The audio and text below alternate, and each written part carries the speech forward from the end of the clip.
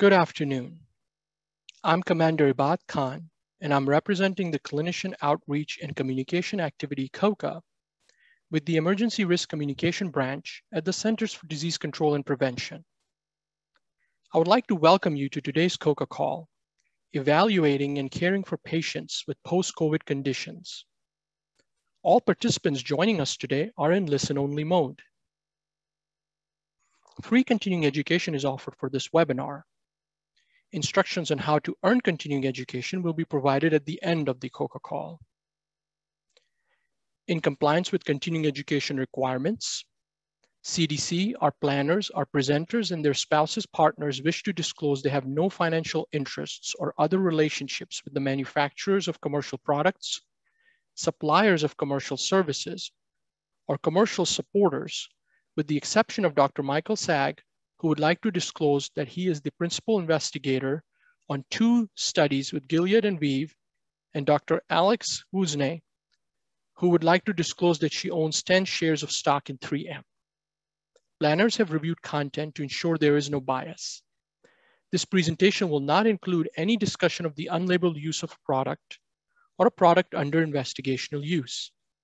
CDC did not accept commercial support for this continuing education activity. At the conclusion of today's session, participants will be able to accomplish the following. Describe the symptoms and conditions associated with post-COVID conditions. Determine which clinical assessments and tests are needed for a patient while reducing burden from excessive testing and medical encounters. And describe the medical home approach and how it can be used to optimize patient care. After today's presentations, there will be a Q&A session. You may submit questions at any time during today's presentation. To ask a question using Zoom, click the Q&A button at the bottom of your screen, then type your question in the Q&A box. Please note we receive many more questions that we can answer during our webinars. If you are a patient, please refer your questions to your healthcare provider. If you're a member of the media, please contact CDC Media Relations at 404-639-3286 or send an email to media@cdc.gov. I would now like to welcome our presenters for today's COCA Call. We are pleased to have with us Dr. Jennifer Shavinsky, who is an Epidemic Intelligence Service Officer working in the Post-COVID-19 Conditions Unit as part of CDC's COVID-19 response. Dr. Alex Woosney, who is the chair for the Subcommittee on Clinical Recommendations and Policies at the American Academy of Family Physicians. And Dr. Michael Sag, who is a professor of medicine at the University of Alabama, Birmingham, and the director of the UAB Center for AIDS Research. Please note that during Dr. Woosney and Dr. Sag's presentations, the slides will not advance as they do not have slides for their portion of the presentation.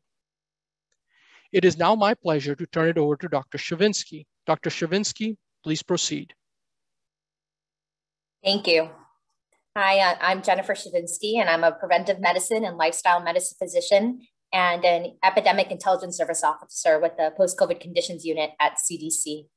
And today I'll be presenting information about the new interim guidance for healthcare professionals evaluating and caring for patients with post-COVID conditions. Next slide, please. CDC's interim guidance was informed by individual expert opinion and feedback from large medical organizations and patient advocacy groups, in addition to the most current data.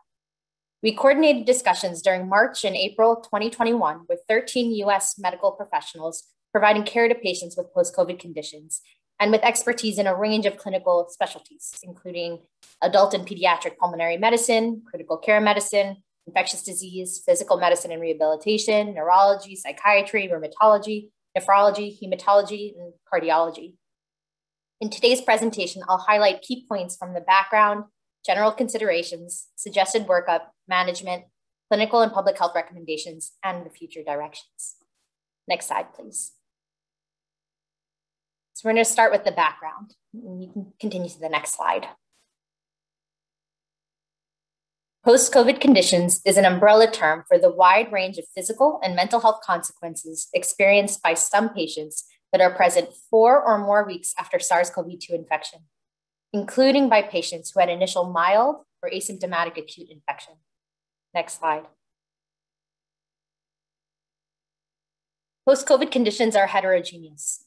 For some patients, post-COVID conditions may involve continuing, recurrent, or new symptoms and clinical findings that persist for weeks, months, or longer. There are multiple possible onset patterns for post-COVID conditions that have been identified, which further exemplifies their heterogeneity. And these different patterns include persistent symptoms and conditions that begin at the time of acute COVID-19 illness, new onset late sequelae following asymptomatic disease or a period of acute symptom relief or remission, an evolution of symptoms and conditions that include some persistent symptoms like shortness of breath with the addition of new symptoms or conditions over time like cognitive difficulties. And post-COVID conditions may be attributable to different underlying pathophysiologic processes like organ damage from acute phase infection, complications from a persistent hyperinflammatory state, ongoing viral activity associated with the intrahost viral reservoir, an inadequate antibody response, or other potential causes. Factors that may further complicate the presentation of post-COVID conditions include physical deconditioning at baseline or after a prolonged acute disease course that can be non-specific to COVID-19, pre-COVID comorbidities, or other physical and mental health consequences of a potentially life-threatening illness with a long or complicated disease course, as well as lifestyle changes due to the COVID-19 pandemic. Some presentations may share similarities with other post-viral syndromes, such as myalgic encephalomyelitis, chronic fatigue syndrome, dysautonomia, such as POTS, or mast cell activation syndrome. Some of these types of conditions were also reported in patients who recovered from severe acute respiratory syndrome and Middle East respiratory syndrome, two other life-threatening illnesses resulting from coronavirus infections. Next slide. Post-COVID conditions also may affect millions of Americans. At present, robust longitudinal surveillance data on post-COVID conditions are lacking, and the prevalence is challenging to estimate. Frequency of long-term symptoms and conditions following SARS-CoV-2 infection varies widely in the literature, ranging from 5% in some studies to 80% in others. Evidence suggests that post-COVID conditions occur in children and adolescents, as well as adults, but the true frequency and severity are unknown. There are challenges estimating the exact prevalence, including the prevalence in subgroups that could be at higher risk. Next slide. Post-COVID conditions are associated with a spectrum of physical, social, and psychological consequences, as well as functional limitations that can present substantial challenges to patient wellness and quality of life.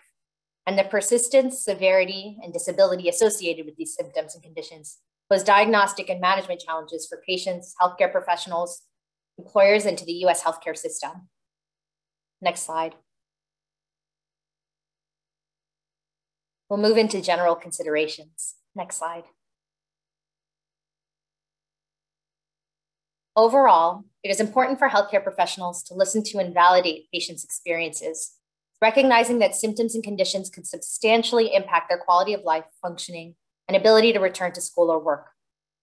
Healthcare professionals should partner with patients to identify achievable health goals, setting expectations with patients and their families that outcomes from post-COVID conditions differ among patients, and with transparency that there is much more to learn about post-COVID conditions.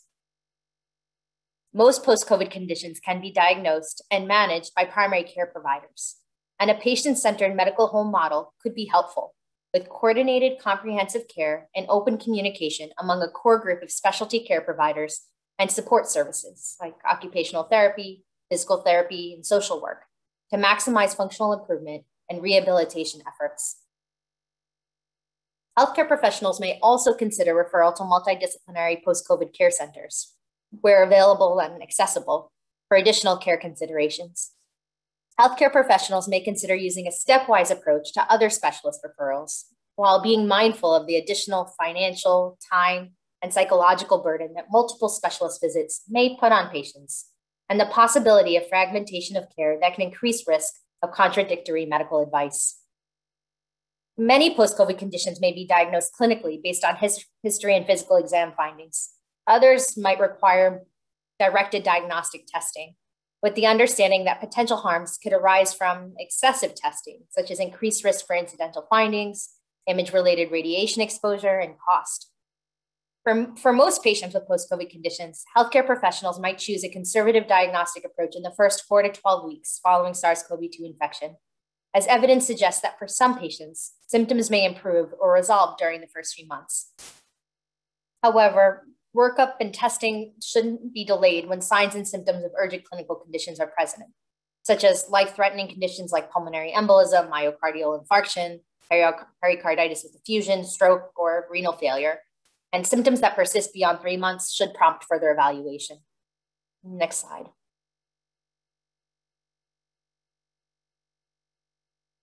So now we'll move into the suggested workup. Next slide. Commonly reported symptoms are shown on this slide and include symptoms such as dyspnea, fatigue, post-exertional malaise, and brain fog. Post-exertional malaise, a commonly reported symptom, is the worsening of symptoms following even minor physical or mental exertion, with symptoms typically worsening 12 to 48 hours after activity and lasting for days or even weeks. When possible, healthcare professionals should establish a timeline of when symptoms emerge during acute illness and afterwards. The history of present illness should also include the patient's COVID-19 disease course, severity of illness, and treatments received. The broad spectrum of signs and symptoms reported, as seen on this slide, warrants a broad approach to the review of systems. Next slide. For patients with clinical features warranting further evaluation, healthcare professionals might consider the broad range of possible post-COVID conditions. Additional system-based conditions that have been reported following SARS-CoV-2 infection are included on this slide, such as myocarditis, chronic kidney disease, pulmonary embolism, dysautonomia, and others. Next slide.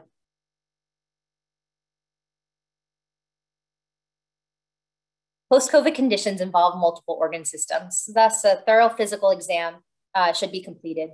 For patients who report previous infection with SARS-CoV-2, in addition to standard vital signs and BMI, healthcare professionals should evaluate ambulatory pulse oximetry for individuals presenting with respiratory symptoms, fatigue, or malaise.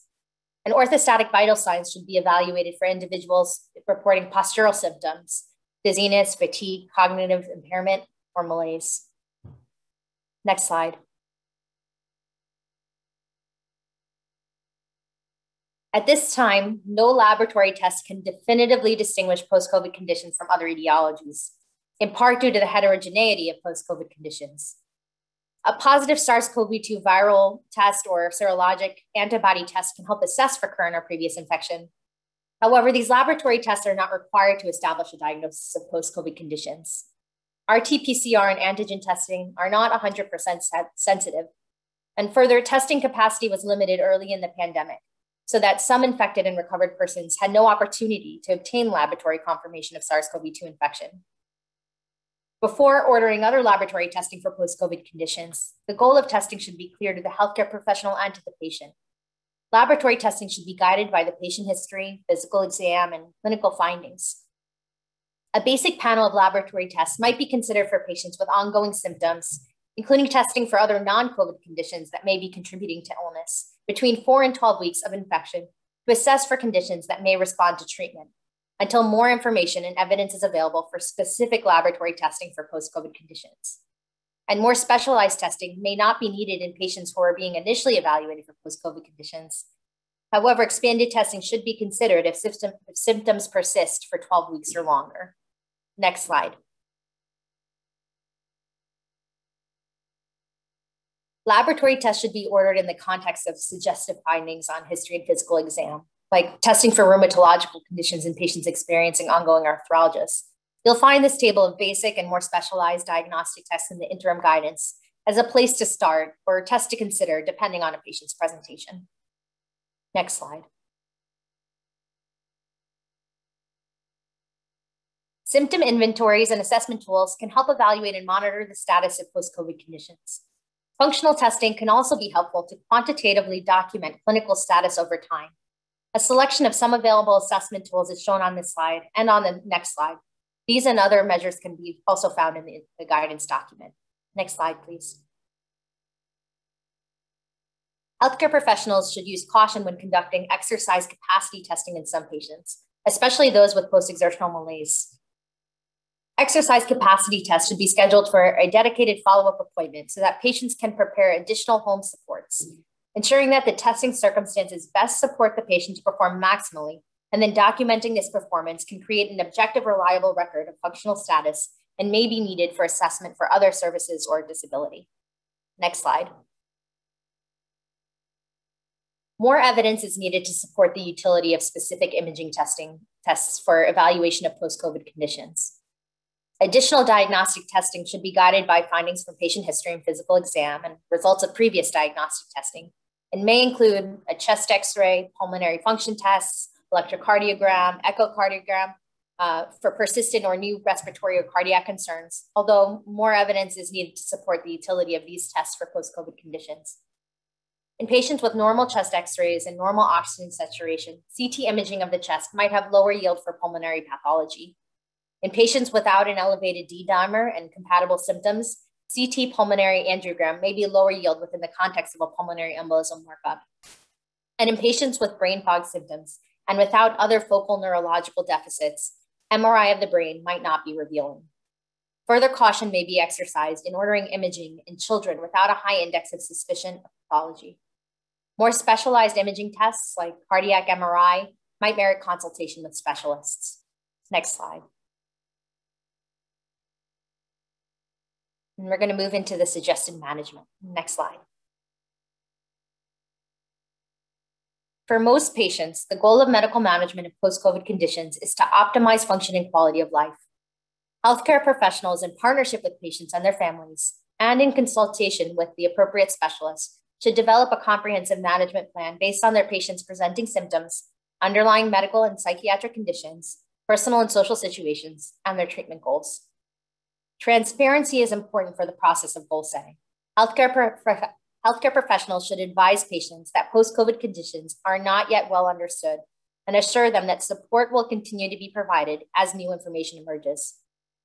Patient diaries and calendars may be useful to document changes in health conditions and symptom severity, especially in relation to potential triggers such as physical and cognitive exertion, foods, menstruation, and treatments or medications. Such diaries and calendars can provide greater insight into patient symptoms and lived experience. For some patients, comprehensive rehabilitation might include physical and occupational therapy, speech and language therapy, vocational therapy, as well as neurologic rehabilitation for cognitive symptoms. A conservative physical rehabilitation plan might be indicated, and consultation with physiatry for cautious initiation of exercise and recommendations about pacing may be useful. Symptoms not explained by or out of proportion to objective findings are not uncommon after COVID-19 and shouldn't be dismissed even if there is not yet a full understanding of their etiology or their expected duration. Many post-COVID conditions can be improved through already established symptom management approaches, like breathing exercises to improve symptoms of dyspnea. FDA-approved or other over-the-counter medications, as well as vitamins or electrolyte supplements, may be helpful for indicated illnesses, like treating a headache or documented deficiencies, like a vitamin deficiency. Some treatments have been offered that lack evidence of efficacy or effectiveness and could be harmful to patients. Healthcare professionals should inquire about any unprescribed medication, herbal remedies, supplements, or other treatments that patients may be taking for their post-COVID conditions. Patients with post-COVID conditions may share some of the symptoms that occur in patients who experience ME/CFS, fibromyalgia, post-treatment Lyme disease syndrome, dysautonomia, and mast cell activation syndrome. Symptom management approaches that have been helpful for these disorders may also benefit some patients with post-COVID conditions. For example, activity management or pacing for post-exertional malaise. Evidence indicates that holistic support for the patient throughout their illness course can be beneficial. Healthcare professionals can provide information on peer support resources, like patient support groups and online forums. When material, employment, or other social support needs are identified, like for housing, access to food, family illness, bereavement, caregiving, or disability, healthcare professionals should consider referral to applicable services, and if needed, consider engaging a social worker or similarly trained professional to assist. Next slide. There are some patient groups that may require special considerations.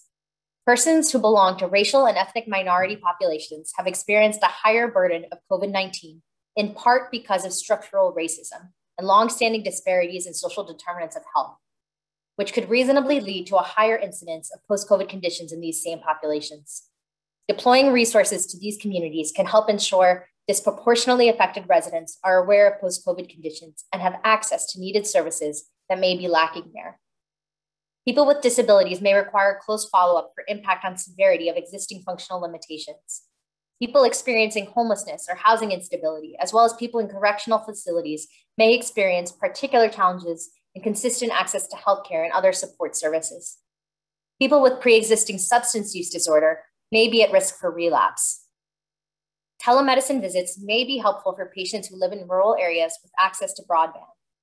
People with barriers to accessing healthcare due to lack of health insurance, access to healthcare professionals who accept their health insurance, or lack of transportation, childcare, or paid sick leave may face additional challenges accessing healthcare.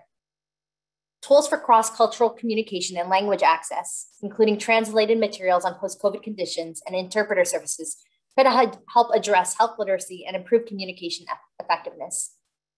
Lastly, patient advocacy groups have raised concerns that some post-COVID conditions have been either misdiagnosed as or misattributed to psychiatric causes, particularly among persons who belong to marginalized or vulnerable groups.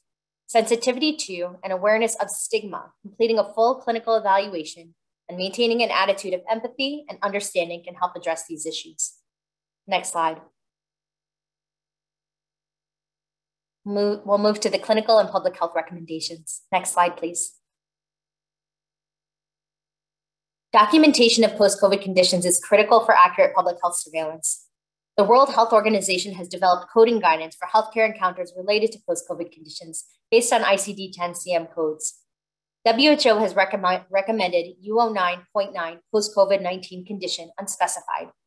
This code is not currently available in the US and is under review by the US ICD-10 Coordination and Maintenance Committee.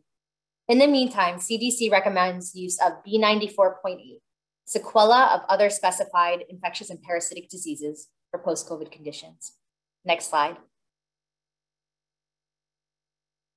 People with post-COVID conditions should continue to follow CDC's recommended COVID-19 prevention measures, including wearing a face mask when and where indicated, maintaining the appropriate physical distance from people who are not from their household, avoiding crowds in poorly ventilated indoor spaces, washing hands, and when vaccinated, following the general recommendations for vaccinated people.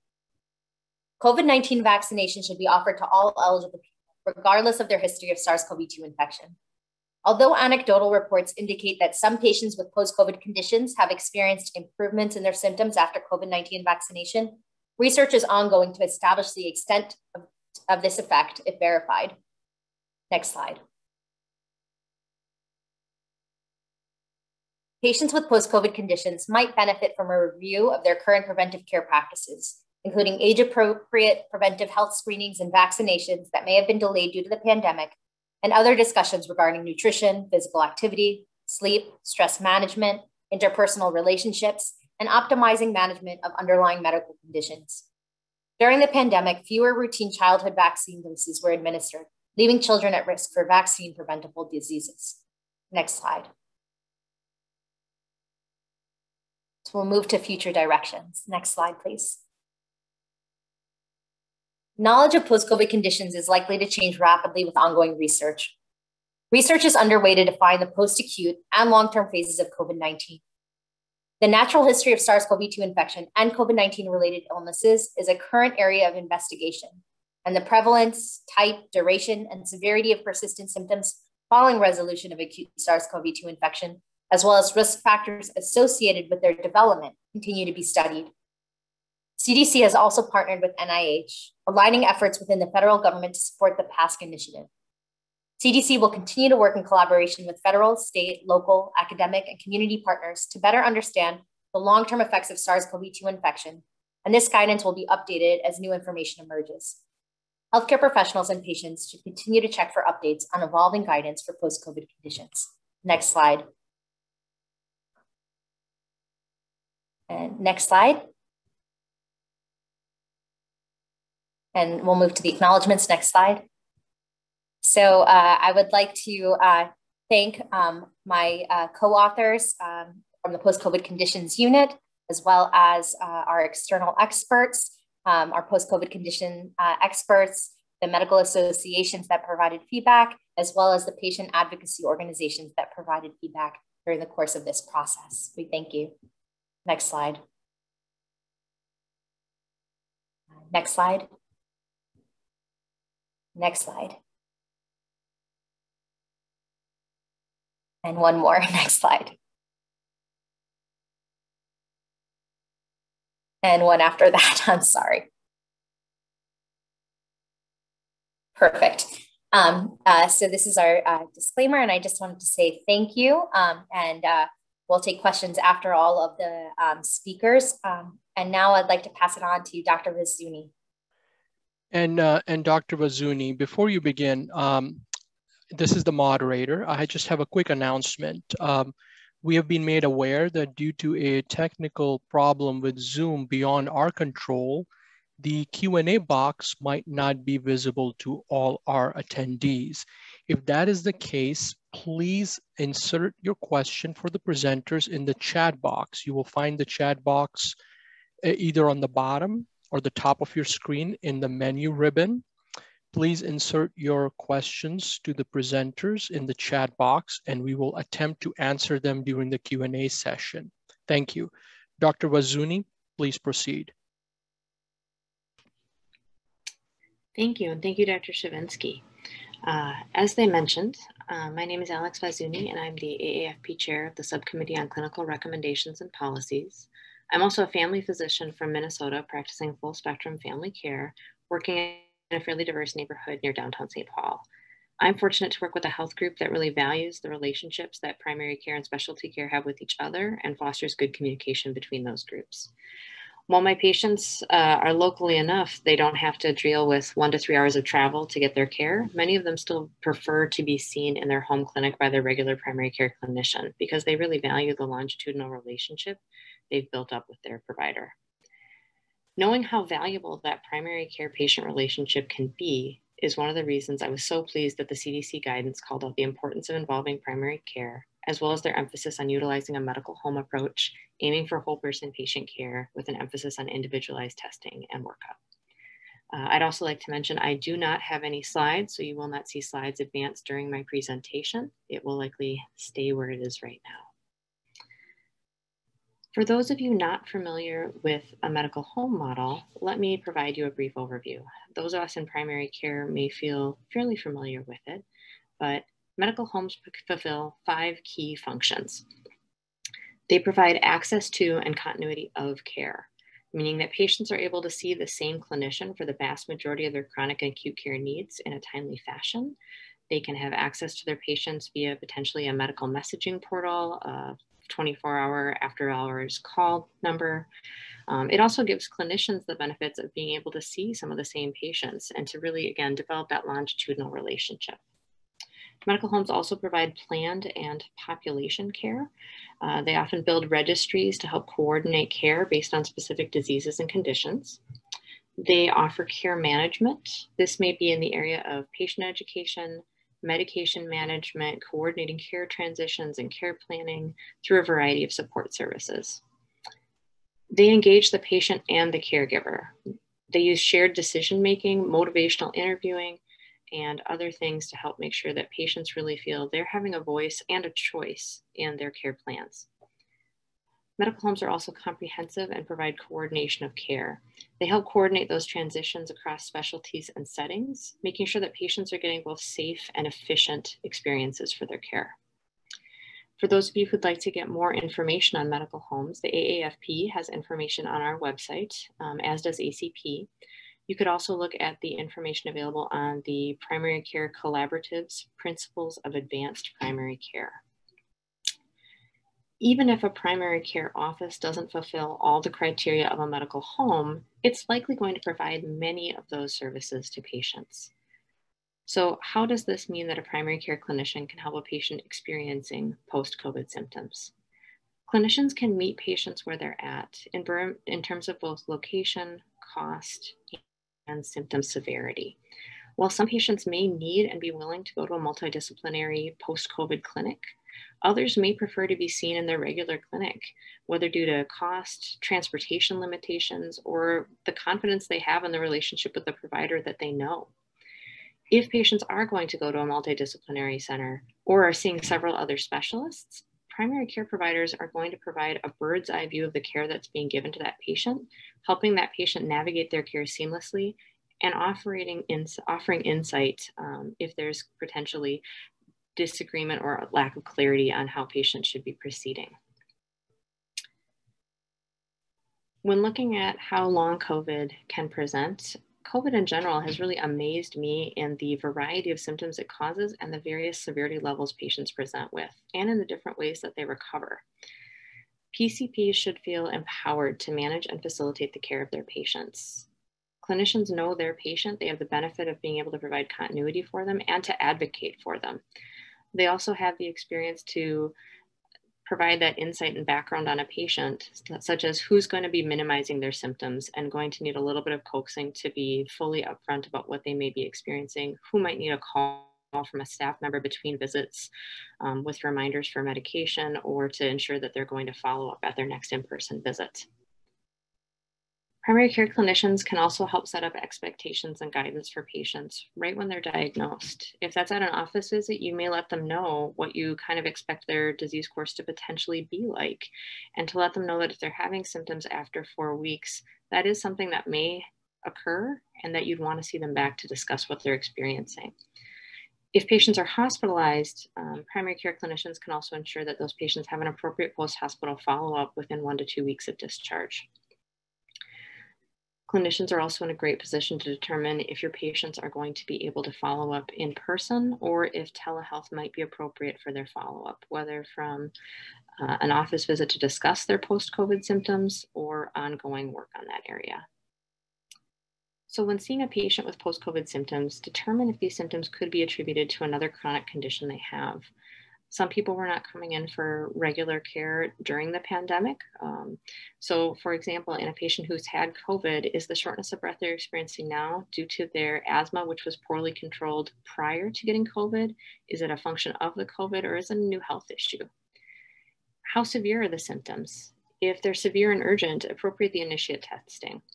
For example, if your patient who recently had COVID is having shortness of breath that's mild and slowly improving, it's a different care plan than if they present with new chest pain, tachycardia, and hypoxia. If symptoms are not severe, be sure that you're having that conversation with the patient about what the goals that they're trying to achieve with testing are. Are they looking for an answer? Are they looking for how long this is going to take for them to get back to feeling the way they did before they have COVID? Or do they have a fear of another disease process that they really want to make sure we're ruling out? A conservative approach to testing may be very appropriate within the first 4 to 12 weeks. Be transparent with patients. Admit that there is a lot that we don't know about post-COVID symptoms and recovery. We are really the champions of evidence-based care, and I think it's important to admit to patients as well when we don't necessarily have a lot of evidence about something, but where we feel that there's reasonable expert opinion guiding our decisions and our pathway. Adhere to our oath as clinicians to do no harm for our patients. Validate what your patient is experiencing. It's a frustrating process for your patient to feel unwell and not like themselves, but not necessarily have a visible problem that they can show the world. Whether that's with something as simple as saying, I feel a little short of breath, and I may reassure them that they're not hypoxic, but it's still a frustrating thing to not be able to function the way they were prior to getting COVID. Make sure that you're, again, offering that reassurance and ruling out things that are reasonable to rule out. Again, with that overview that primary care clinicians can have with that longitudinal relationships, it just behooves us to look at the whole picture. Again, is your patient losing weight because they're still missing their sense of taste? Food isn't good, and so the 15 to 20 pounds they've lost because of that and is now causing lightheadedness, it might actually just be that they need to decrease their blood pressure medication. When sending a patient out to see a specialist, whether it's a one-time visit with a specialist or whether it's being sent to a multidisciplinary care clinic, be sure to be clear to the patient that your expectation as the specialist is going to communicate back to you as the primary clinician. You need to be aware of the plan so that you can continue to offer your patient the best and most appropriate care. It's so appreciated when specialists send those notes back to primary care clinicians, or if they think it's warranted, make a phone call, make that personal connection so that we can really ensure we're doing the best for our patients each and every time. If your group is looking at setting up a multidisciplinary center, have a discussion about how you're going to expect that center to communicate with the primary care clinicians in your area. When we look at holistic support of the patient, we want to make sure that we're recognizing social determinants of health. Many primary care clinicians are doing work like this, or may be familiar with some of the challenges our patients have faced in the past, whether it's with financial challenges, housing challenges, a challenging home environment. There are several options available for how to screen for social determinants of health. The AAFP Everyone Project has training and equity resources. Some of those can include websites like findhelp.org, nowpow.org, the 211 helpline. Those resources are listed again on the Everyone Project. A simple thing a clinician can do is to ensure that they have their county's Health and Human Service Department phone numbers to be able to give patients. Standardizing how we ask patients if they're lacking in an area or needing extra support can be helpful and help remove stigma from people to feel that they are being isolated because of other factors. In our own clinic, we do a social determinants of health screening, and I have been surprised by how many of my patients who've been very open and honest with me about many topics, including some of their social determinants of health, have sometimes needed to have new referrals for extra support. Consider providing that information in multiple languages. Consider having it be a part of a standard language that you put into an after visit summary for where patients can turn to if they feel they need extra resources or support. If your patient or health system is looking to set up a multidisciplinary COVID clinic, consider how accessible it may be for patients. Is it near a bus line? Is there paid parking nearby? Are the hours accessible? Those factors can really go a long way in making sure we support our patients. Briefly, I just want to mention some of the work that we've done in my neck of the woods that's been helpful for our patients. We were caring for a pregnant patient who did develop COVID. She needed to go into the ICU.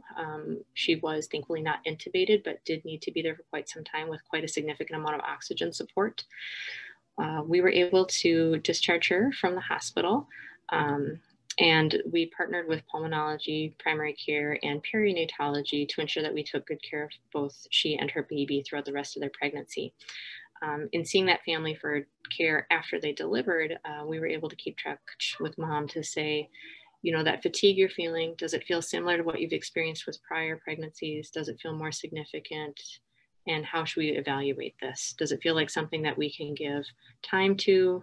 Do we need to be rechecking your hemoglobin, knowing that you were a little bit anemic during the pregnancy? How can we coordinate this care for you? I also had a pediatric patient who shortly after they developed COVID had significant shortness of breath that brought them to the ER several times. Patient was always stable and safe and able to be discharged home. However, when I was able to get them into clinic about a month and a half after their initial diagnosis, they still kept saying, I'm short of breath. And we were able to further clarify that patient really meant that they were having stomach pain and acid reflux. But when the reflux came up, they had discomfort in their chest. And that's really how they meant they were experiencing shortness of breath. Getting that clarity with the patient really allowed us to start readjusting how we were looking at what their symptoms were caused by and making sure we're getting them on the right care path. In our neck of the woods too, we're also getting great feedback from patients that they're really appreciating the validation of their symptoms. And that's been a tremendous asset to them as they've gone through this recovery process.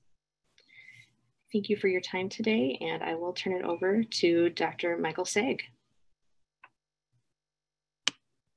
Thanks very much, Alex. Good to be with everybody today. As you heard on the introductions, my background is that I'm a physician. I've been graduated medical school 40 years ago, and I've been a researcher, investigator, clinician in HIV/AIDS, also hepatitis C. But I'm not here today formally in my official capacity. I'm here today as a patient. And I want to tell you briefly about my story and then circle back to long COVID. So I became infected on March 13th. It was a Friday the 13th in 2020. My son is a physician in New York. We drove back 20 hours together in a car, not wearing masks. And he, unbeknownst to us, had picked up COVID in the Manhattan environment. We aren't sure if it was at the hospital. More likely, I think it was in the community. And in 20 hours in a car without wearing masks with recycled air is a pretty good way to pick up COVID if the other person's infected.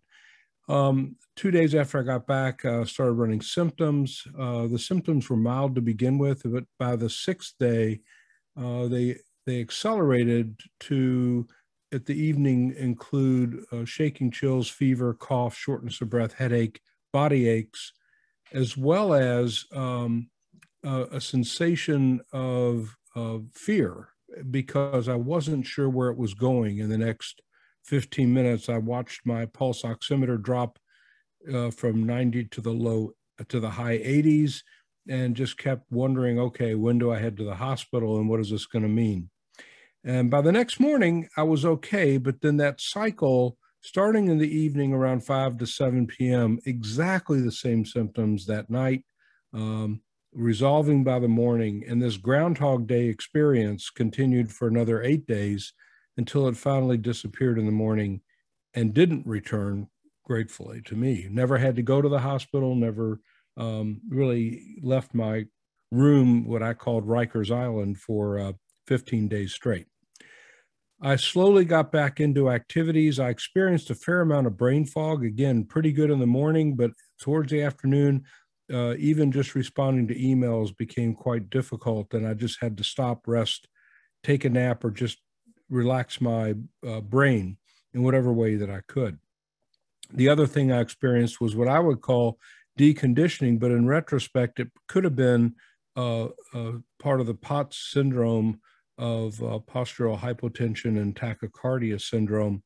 A little bit of activity, just walking up one flight of stairs, I would have to stop, catch my breath, my heart rate would be elevated. These symptoms continued on for about 6 weeks and then thankfully resolved. And during that time, I returned to work and I volunteered to staff our COVID clinic. I was in clinic usually 3, maybe 4 afternoons a week, seeing people with acute COVID. It was actually a good experience because not only was I able to provide some advice, but the fact that the patient was being taken care of by someone who had experienced what they're going through, I think made me a much more effective provider, and I think it helped the patients in that way. As we were moving into the late May, June, July time period, I started noticing that some of the patients who we had taken care of in, let's say, April, were coming back, not because they had a new episode of COVID, but because the original symptoms didn't resolve. And they had gone to their providers who said, this is in your head, or this is not something to be worried about. But it was pretty profound in all the things that Jennifer had described in various forms. But the number one symptom that I noticed among people was fatigue. And then depending on which organ system was involved, it could have been brain, lung, heart, or other GI disorders that were persistent. It was highly variable. It was unpredictable. Some people did seem to get better, others lingered. And we set up what was called, I think a lot of you have done this, a long COVID clinic that was subdivided into specialties based on neurology, pulmonary, cardiology, GI. And that's been a real help for patients. But I've got to say that unfortunately, there's no diagnostic test that says, yep, you've got long COVID, or no, you don't. It's a syndrome. There's no specific treatment other than symptomatic treatment. There's a lot of theories and hypotheses about whether there's viral remnants that are causing the persistence of symptoms that the immune system is still reacting to, or that maybe in some sanctuary sites, there's some degree of viral replication that could still be ongoing. I don't personally think that's likely, but it needs to be evaluated. And antiviral therapy, remdesivir, that type of thing is really not indicated nor helpful. There are no immune modulators that have worked, although we have used some inhaled steroids for those who have respiratory symptoms that could be on the bronchospasm sort of spectrum. But the bottom line is, for the patients for sure, and also for the providers, it is a very frustrating experience. In my case, outside of the potential POTS and the brain fog that fortunately cleared, I did have hearing loss, not complete, but partial, and that is not really cleared too much. So I'm wearing hearing aids now. It's frustrating. What's interesting, the Delta variant that we're hearing about more and more that came out of India, that's now penetrating pretty aggressively in Great Britain, and we have about 6-7% in the US, has much more of an effect on hearing loss. We all know about smell and taste, but with the original COVID strain, but that's something to keep on the watch for. I think I'll stop there, and we have about some minutes for questions. I see a lot in the chat box, so Ibad, I'll turn back over to you, and we'd love to hear from the participants about questions. Thank you so much, Dr. Sag. Presenters, thank you for providing our audience with this timely information, especially your personal perspectives. We appreciate it. We will now go into our Q&A session. As I mentioned, due to technical issues beyond our control, the Q&A box may not be available to you. So please input your questions into the chat box, and we will now ask those questions of the presenters. The first question that I would like to ask is, can you talk about the incidence of post-COVID symptoms in patients with mild or asymptomatic COVID infections? This is Jennifer Shavinsky, and I can start on that one, and then others can add.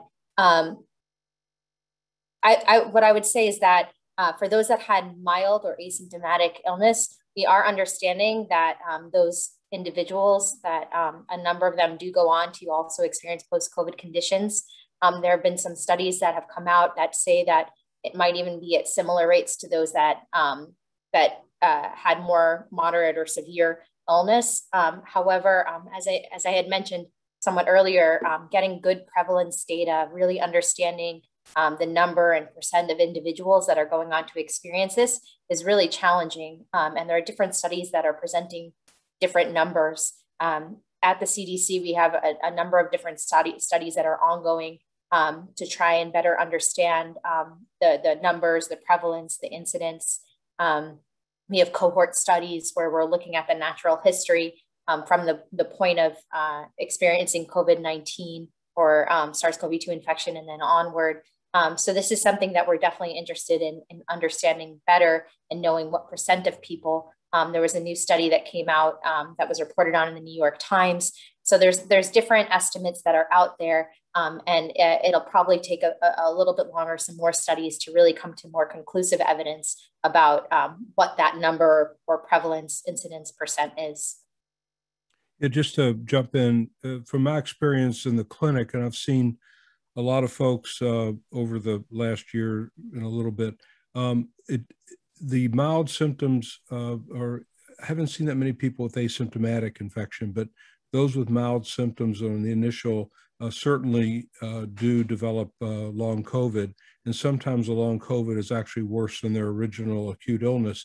The second thing I'll caution everyone about is that for patients who got severely ill, went in the ICU, especially if they were on a ventilator, it's kind of hard to distinguish between long COVID pulmonary symptoms and those people who have scarring or other damage to their lung from the acute illness that's really causing the pulmonary symptoms. So some folks in that category, it may not be long COVID per se, but a post-ICU, post-intubation, if you will, syndrome that we see in folks who have been on ventilators for a long time anyway. Thank you very much. Our next question asks, is there an age or gender predisposition for post-COVID conditions? this is Mike Sag again. I meant to say this in my last answer, and that is at least, and Jennifer can give us the data, but in my anecdotal experience, this is where the age differences don't seem to matter as much. We know that older patients, especially early on, were more likely to have moderate to severe disease and be in the hospital or the ICU. For long COVID, it appears to be evenly distributed, or maybe even a little bit more of a tendency for younger folks who had mild symptoms initially to have persistent symptoms going on, which is different than the acute syndrome.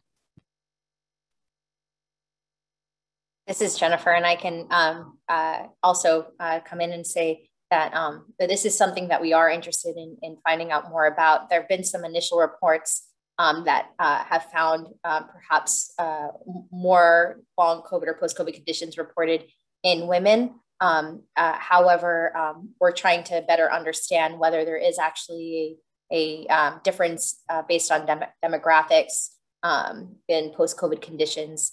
And it's not completely clear yet whether there might be a difference based on sex or gender.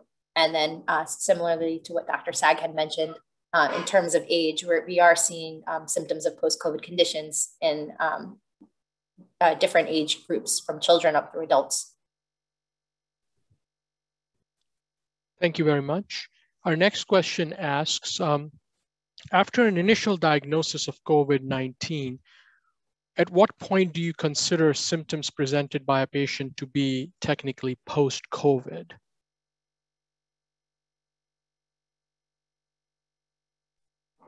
This is Jennifer, and if I'm understanding the question correctly, the way that we're looking at it is 4 or more weeks from the time of acute infection, if that's known, that would be considered post-COVID conditions. Of course, it can be a little bit blurry when the acute phase turns into the post-acute sort of phase, for instance, for those that have extended hospitalizations or ICU stays.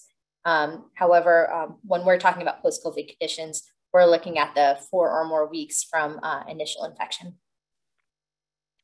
Thank you very much. Our next question asks, do you have any recommendations for cardiac rehab or similar programs for patients with post-COVID conditions that were cardiac in nature? This is Mike Sag. I might take that to start.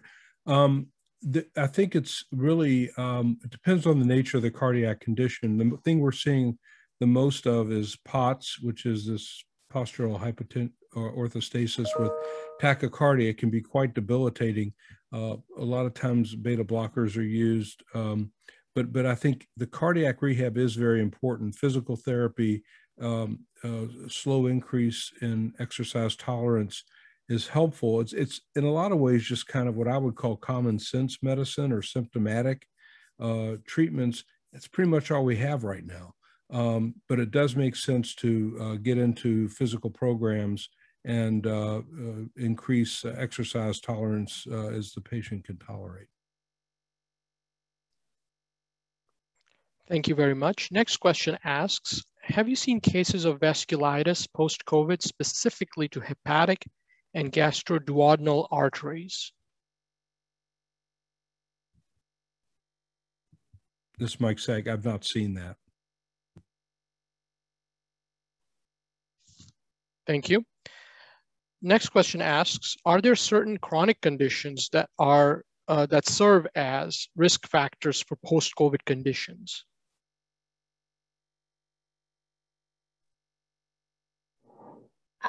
That's a great question. This is Jennifer Shavinsky. It's something we're very much interested in finding more about. What we do understand is there are certain chronic conditions that might be associated with more severe COVID-19 disease with the acute disease, and therefore the I guess sequelae following the acute disease might be connected in some way to those underlying conditions, but more research is certainly needed on underlying chronic conditions and how or if they're associated with what's considered post-COVID conditions. And this is Mike Sag. I've been struck by how many people have no underlying conditions. In fact, a couple of marathon runners that I've young in their 20s and 30s who show up, had COVID, wasn't terrible, and then they come back with post-COVID conditions that they have trouble sometimes just standing in the shower or walking to the mailbox. And these are people who, in the months before COVID, had run marathons. This is a very unpredictable thing that as we all are, because of this webinar and other things, we're taking very seriously and have to figure out what's going on. Thank you very much. On a different note, this question asks, Dr. Shavinsky mentioned that some patient groups may require special considerations, and some of those patient groups in her list would normally have pre-existing conditions that may be confused with COVID-19 conditions. Are there some ways to differentiate that effectively? And what recommendations do you have for providers regarding that? This is Jennifer Shavinsky, and I did mention that there are certain groups that we might need to pay special attention to. The same, I would imagine, as Dr. Fasuni was mentioning about social determinants of health, they may play a role in chronic conditions, underlying conditions, as well as post-COVID conditions. Right now, in terms of differentiating between the underlying chronic medical conditions and post-COVID conditions, there could be challenges there in trying to tease those apart, particularly in somebody if, say, they didn't have continuity of care prior to their SARS-CoV-2 infection.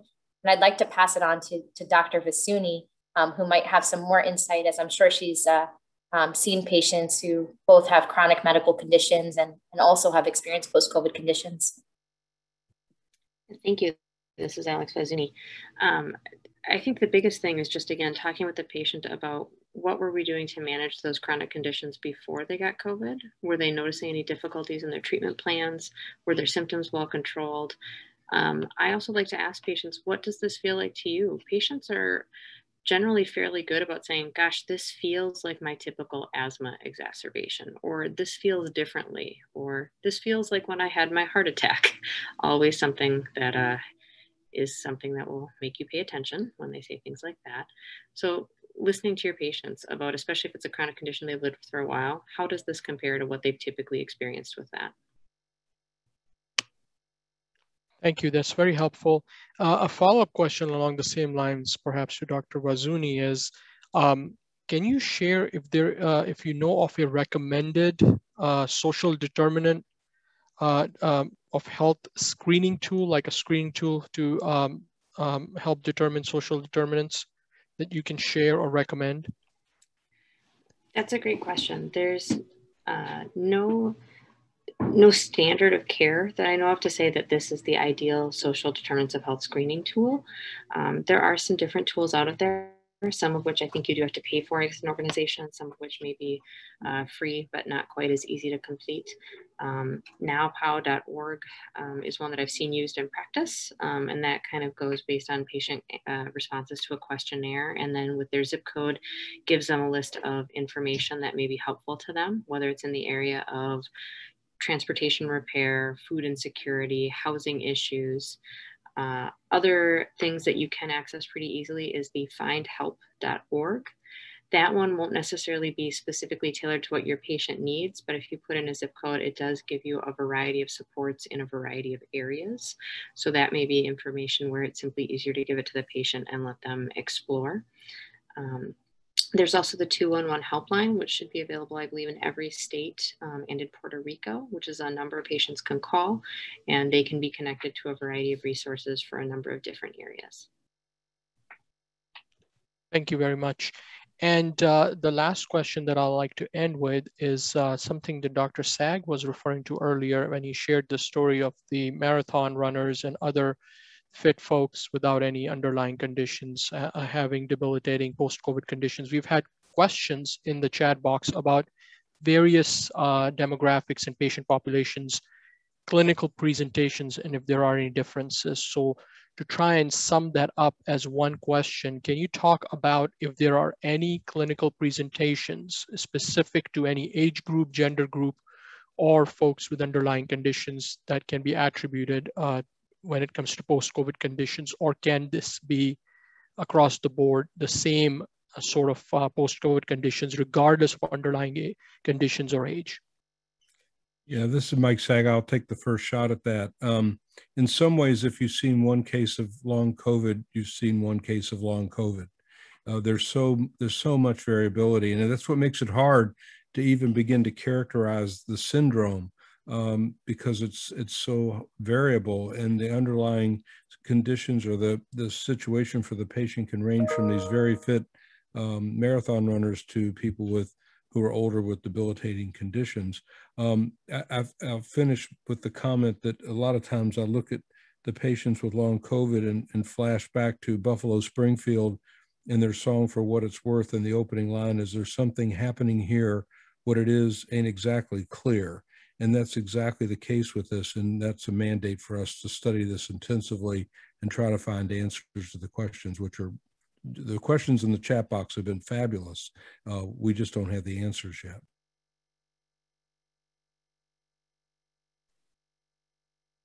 Okay, well, I want to thank everyone for joining us today, with a special thanks to our presenters, Dr. Shavinsky, Dr. Wazuni, and Dr. Sag.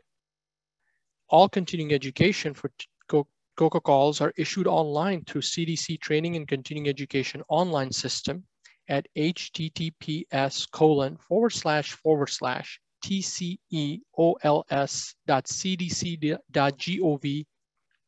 Those who participate in today's COCA call and wish to receive continuing education, please complete the online evaluation by July 19, 2021 with the course code WC2922-061721. The access code is COCA 061721. Those who will participate in the on-demand activity and wish to receive continuing education should complete the online evaluation between July 20, 2021 and July 20, 2023 and use course code WD2922-061721.